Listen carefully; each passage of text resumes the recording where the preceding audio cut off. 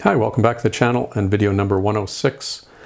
This video will be discussing some of the technical aspects of the turbo system installed on the Raptor. That's an Audi Diesel powered canard aircraft. A lot of people may have been watching the building and development of that aircraft for a while. And I know there's been a lot of discussion about the turbo system on the YouTube videos. And I'm just going to clarify some of the technical aspects of that today. So for those of you who don't know me, I've got about 45 years background in turbocharging engines, rebuilding turbochargers, matching them for race cars, racing them, matching them for aircraft, helping with some of the Reno racers in sport class. And I've been flying my own turbocharged automotive engine powered aircraft for the last 18 years. So I have pretty extensive real world experience with turbos, engines, and matching turbos for all types of engines. And for the last 30 years, I've dealt exclusively with Garrett turbochargers. I've done a lot of mixing and matching of compressors and turbines to optimize performance for all sorts of applications, including many aircraft. So Raptor uses a compound turbo system. And what does that mean? Basically, we've got two turbos. This would be the first stage turbo here. Air would come in through the compressor, get compressed here, go into the second compressor, get compressed further, and that allows us to raise the boost pressure to levels higher than would be possible with a single turbo. And on the exhaust side, the exhaust comes out of the engine through this turbine, out the turbine, and through to drive the second turbine here. Okay, so why does Raptor require compound turbos? Why can't it just use one turbo? This chart here shows compressor pressure ratio versus altitude at 80 inches absolute manifold pressure for the engine. So here we've got altitude. This is the atmospheric pressure at these altitudes, and this is the compressor pressure ratio at these altitudes. So at sea level, this is the pressure, 29.92 inches. And to make 80 inches, we require a pressure ratio of 2.67. And you'll see as the altitude increases here, the atmospheric pressure decreases, and the pressure ratio required to make 80 inches increases. So with Raptor's cruise altitude, 25,000 feet, the atmospheric pressure is only 11.12 inches, and to make 80 inches, we require a pressure ratio of 7.19. And remember that number, 7.19. This is a turbocharger compressor map for the GTX 2867R, which is one of the turbos that Raptor is using. And we can see pressure ratio on the left side here. And remember that number before, 7.19. You see that the turbocharger, one turbocharger, is incapable of making anywhere close to 7.19 pressure ratio.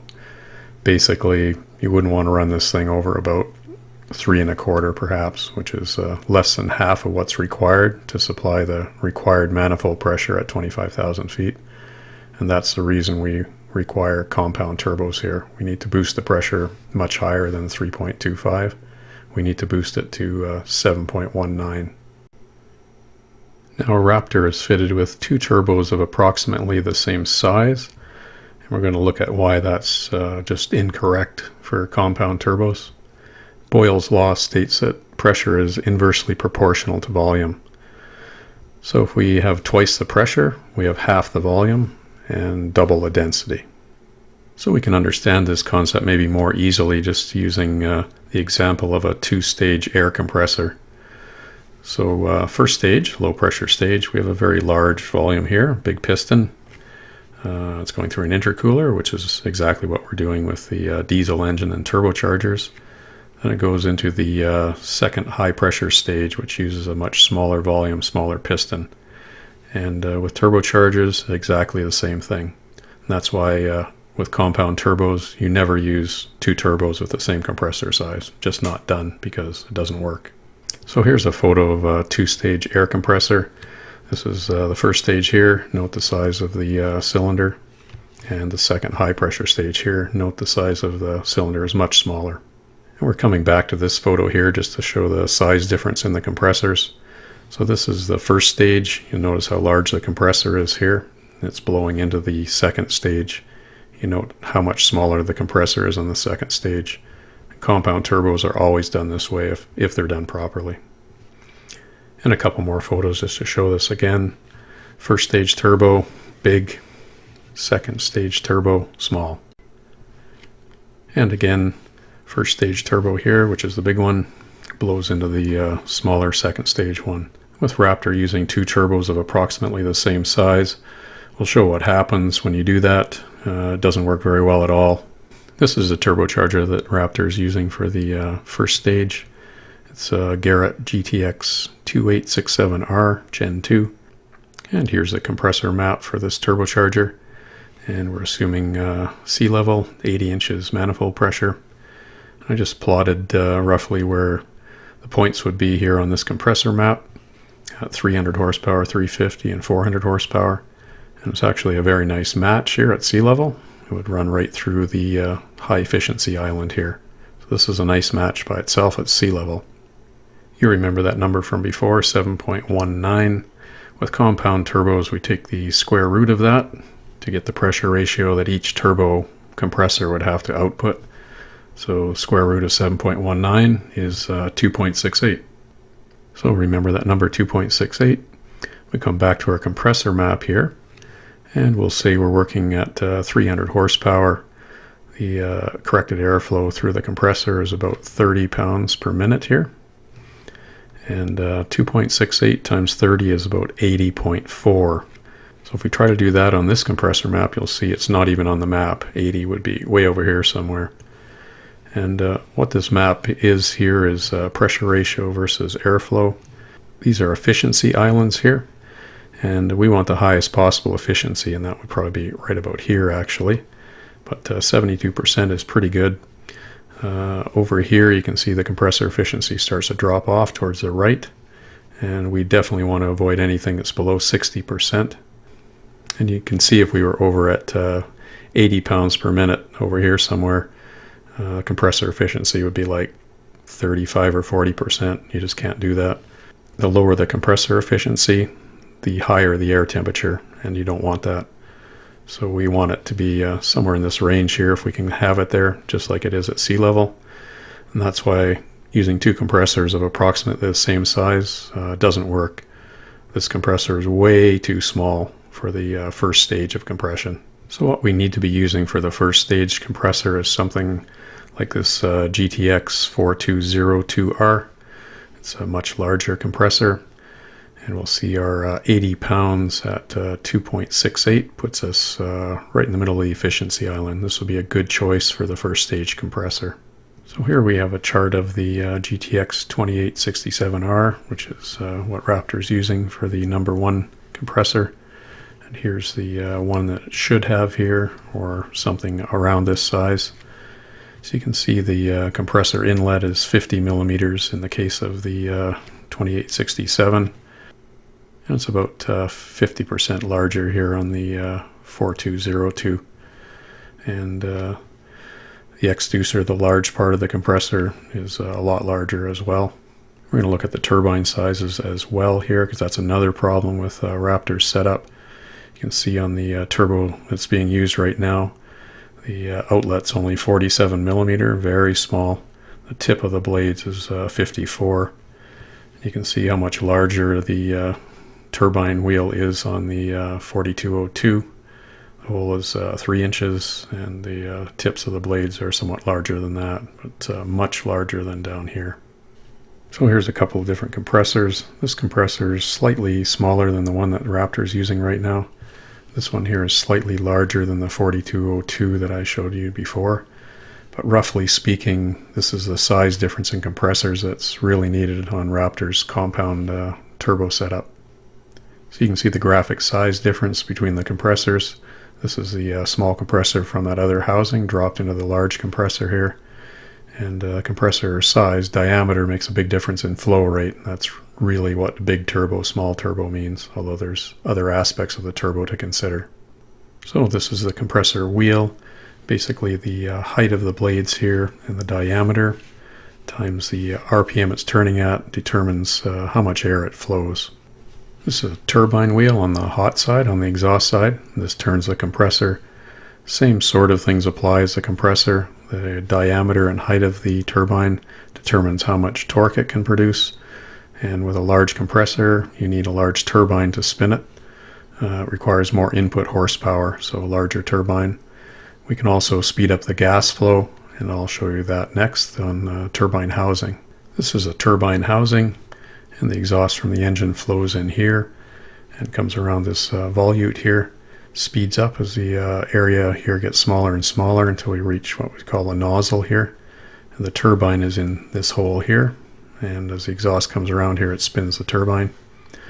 And there's consideration here on how small the area of this nozzle will be. If it's very small, we get very good response, but very high restriction at high horsepower.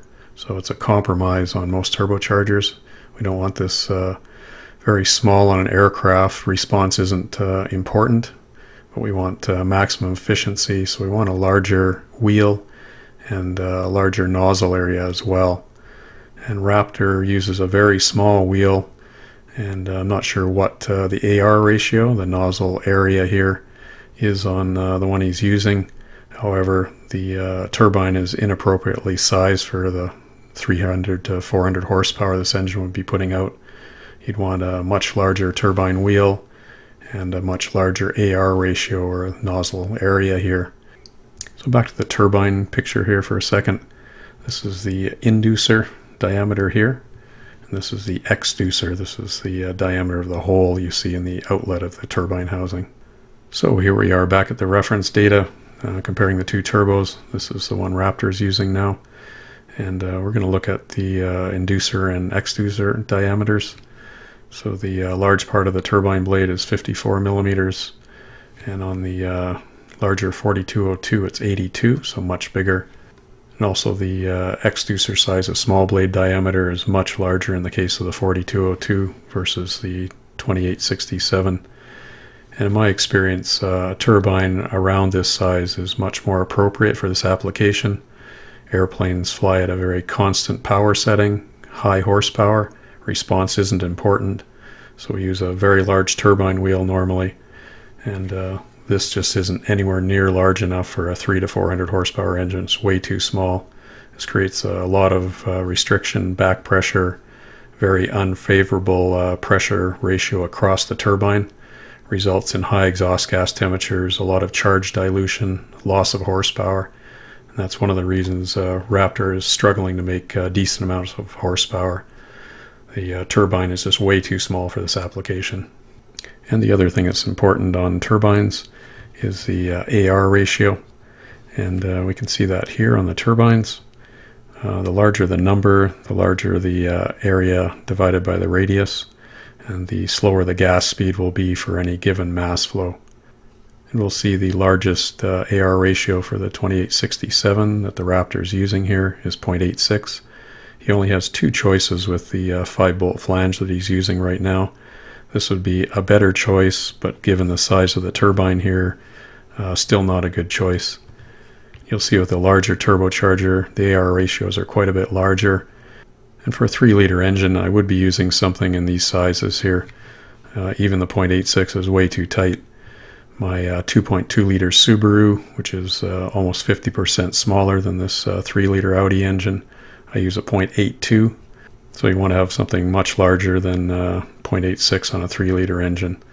So not only is the AR ratio too tight, the gas speed's too high, the turbine's also too small, and these two things combine to make very high exhaust gas temperatures and very inefficient operation of the turbine. So here we have a turbine flow chart for the turbine that Raptor's using here.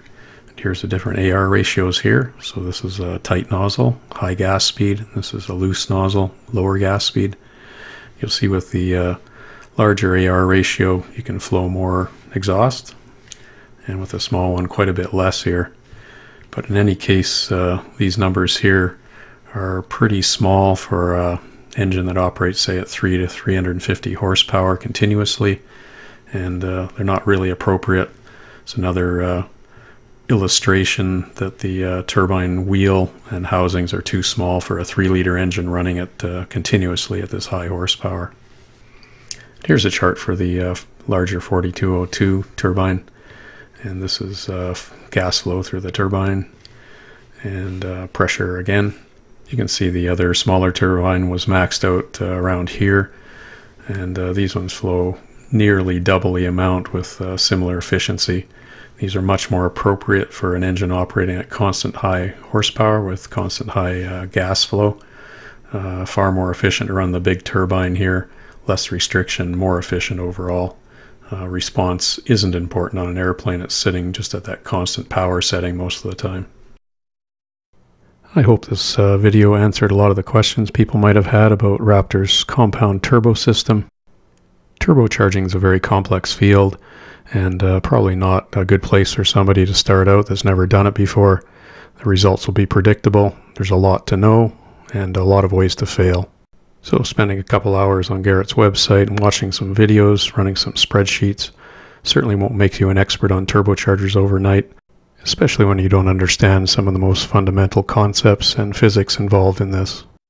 In the case of Raptor, higher this aircraft climbs, the worse the problems will become.